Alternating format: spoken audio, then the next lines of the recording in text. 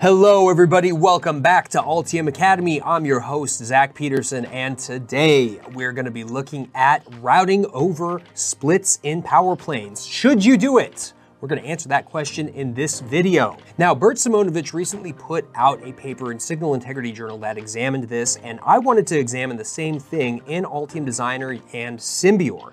What I'm gonna do in this video is show you how to set up a test board properly in order to do a simulation of this, and then we'll look at what happens when we actually route over a split between two large power rails with stripline routing. Make sure to hop into Altium Designer and follow along, and let's get started.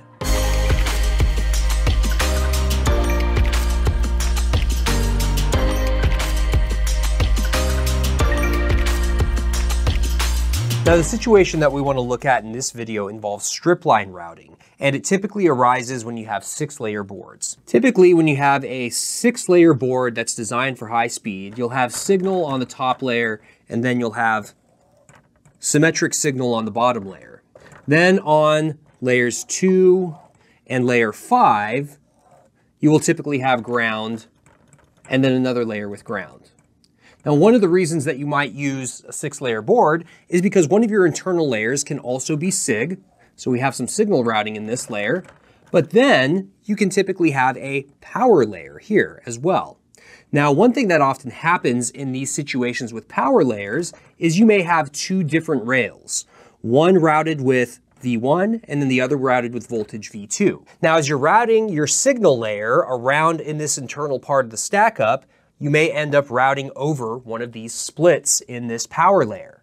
Does this split actually matter? Well, that's the situation that we want to look at in this video, and we're going to run some simulations to determine whether or not it does actually matter. I think the intuition here is that because you have a ground plane above this signal layer, then the signal layer is still going to be strongly coupled to the ground plane, and you may expect that the impedance deviation here in this region, where you have the split between your power rails, might be negligible, and as a result, you can probably ignore this.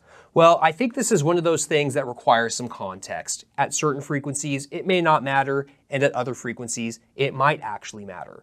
So this is one of those things that you really should simulate. The reason is that because here in this region where you have the solid power plane, you have the impedance determined by layer 2 and layer 4.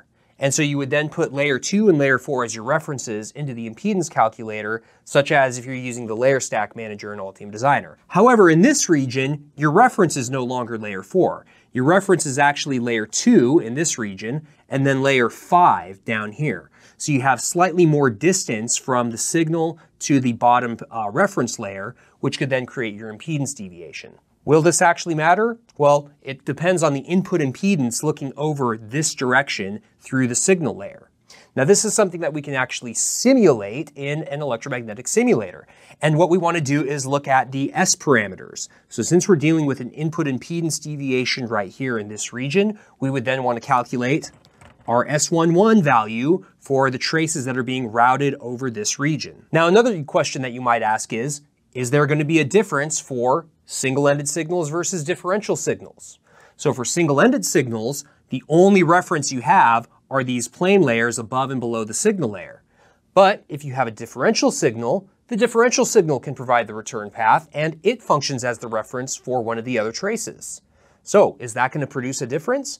We're going to look at that situation as well. We'll look at single-ended S parameters, and we'll look at differential S parameters when we do our simulation. Now, let's jump into Altium Designer. We'll take a look at how to set up a test board for this type of situation, and then we'll throw that into a simulator and we'll get our S parameters, and we'll see what the difference is between routing over solid power versus routing over split power. So now I'm inside of Altium Designer, and what I want to do is show you how to set up a test board in order to accurately perform simulations for this power plane split. So here inside of Altium Designer, what I've done is just created kind of a simple model where I have two different sizes of gaps for our power plane split, and then I've created an identical set of interconnects over a solid ground and power plane. Now, if we look at the stack up, you can see here where our power, ground, and signal planes are located. Here on the top and bottom layers, we have uniform ground. Here, layer 2 is our power layer. That's where our split is going to be. And then layer 3 is our signal layer. So that's where our signals are being routed. In this example simulation model that I've created, I've placed 2 different size gaps. So here I have a 400 mil gap, and here I have a 200 mil gap. And then if you look at the schematics here, I've defined single-ended and differential traces that we can use to simulate what happens for our different types of signals when they route over these gaps. Now on each end of these nets, what I've done is I've created these dummy components, and these dummy components are basically just a pad. That's going to make it very easy to assign a port on each end of these interconnects when we then import this into the simulation tool. Now, one thing I'd like to do before we jump into simulation is to just discuss these via transitions. Now, you can see here I've placed some stitching vias around these signal vias, and then you can see that there's kind of a default anti-pad around these signal vias. Depending on the frequency range that you're working in, you would actually want to design these vias so that they have a 50 ohm impedance specifically in the frequency range that you care about. For this demo, we're not going to worry about that because that's a whole nother level of complexity. But in general, if you were going to create a simulation model, and whether you were going to use ANSYS or use Simbeor or some other simulator, you would want to make sure that that via transition provides correct matching. If you can't do that, you would then need to relocate the pad for this port to an internal layer and eliminate those vias. Now, the other thing that you might want to do, again, depending on the frequency range you're working in, is move the location of this split closer to your input port.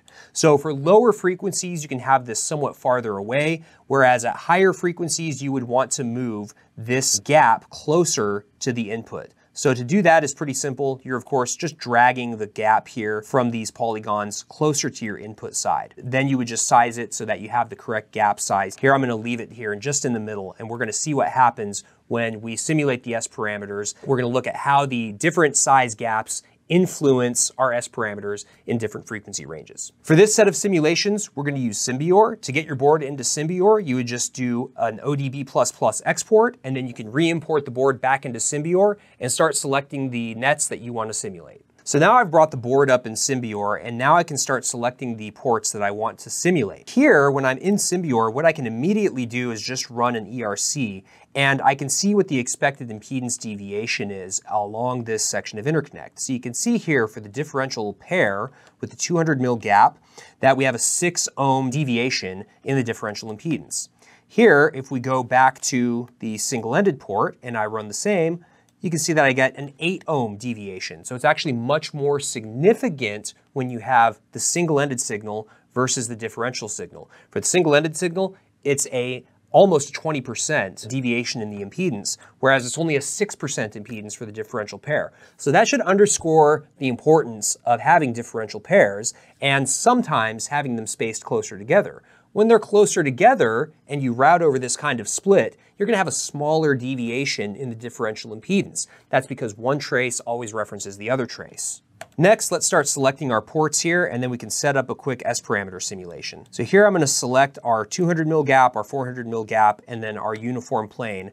And I'm going to run a fast SI simulation to get the S parameters. So now we have our return loss data pulled up, and the return loss data pretty clearly shows what happens when you have that split in the plane, especially when it's a reasonably large split. Here, when we look at really low frequencies, we see that all the S parameters pretty much overlap with each other. And this is when we're sub 100 megahertz or right around 100 megahertz. Once we start to get into the gigahertz range, we really start to see the deviation in the S parameters really quickly. Here, the blue curve is for S33, and that's for this middle trace right here. So that's where we have the uniform plane. Then here, the red is S11, so that is for our top left corner here. That's where we have our smaller gap. And then here, the brown or the orange curve, that is our trace down here in the lower right, which is our 400 mil gap. So this is where we start to see a pretty big deviation in the S parameters in the 1 to about 7 or 8 gigahertz range. And you can see here that we do get pretty high return loss compared to the trace over uniform planes. However, is this too much reflection? Well, as we can pretty clearly see in this case, the return loss does get pretty high, but it doesn't jump up above negative 10 dB. In a lot of cases, this would probably still be acceptable even if we're routing over these large gaps. Now, once you get around 10 gigahertz and higher frequencies, we see that the S parameters all start to overlap each other a little bit. So this is because the dominant return loss mechanism switches from the gap in the power plane to the loss or the impedance deviation that's created by the loss in these interconnects. Now remember, in Altium Designer, it's determining a lossless impedance, but the real interconnects have dielectric loss tangent as well as skin effect that create deviations in the impedance. And that's what's creating these reflections at much higher frequencies. So our conclusion is this: at really low frequencies, sub 1 gigahertz, you're really not going to notice a difference. Once you get into the low gigahertz range, you do start to see a large difference. However, with the small spacing that we have between ground and signal, it doesn't create so much loss that the interconnect may not still be usable. Once we get to really high frequencies, the split in the plane becomes less important and you have other loss mechanisms that are creating the impedance deviation that you see in these S parameter plots. Now let's take a look at the differential S parameters for all of these differential pairs in this test board. We have all of the differential S parameters prepared. Now, what you can see here is that all of the differential S parameters are pretty similar. We have the same ordering here for these curves by color. The gapless and the small gap and the large gap are all really similar all the way up to really high frequencies. This can be explained in a couple of ways. First of all, as we saw earlier, the impedance deviation when routing over that split in the power plane was smaller for the differential pairs. Remember, it was only 6%, whereas for the single-ended traces, it was almost 20%. Next, we have the same change in the dominance of the return loss from low to high frequencies as we had in the single-ended case. So just because we're in differential pairs doesn't mean that the loss tangent and the skin effect go away. They also will dominate and create an impedance deviation seen looking into the interconnect. And so that's what's creating this big deviation at higher frequencies and then creating this higher return loss rising just above -10 dB. So this channel would still be appropriate all the way up to about 20 gigahertz. But to really perfect this, we would want to do what I stated earlier, both for the single-ended transition and the differential transition.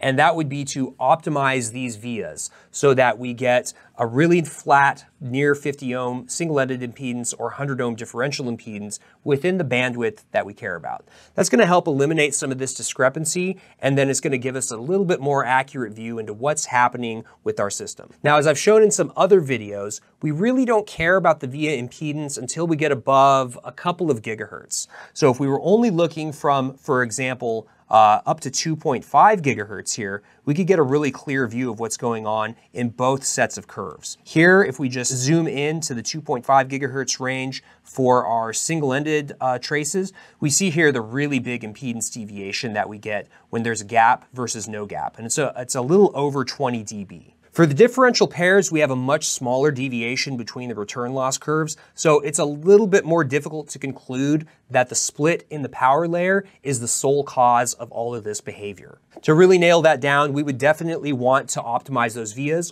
or we could bypass the vias completely and just move those pads into the inner layer and then assign our port directly to those pads on the inner layer. Make sure to take a look at the blog that's linked in the description to learn more about this, and I'll discuss this further in that blog. Thanks for watching, everybody. Make sure to hit that subscribe button, hit that like button, leave your comments and questions in the comment section, and of course, don't forget to call your fabricator, folks. We'll see you next time.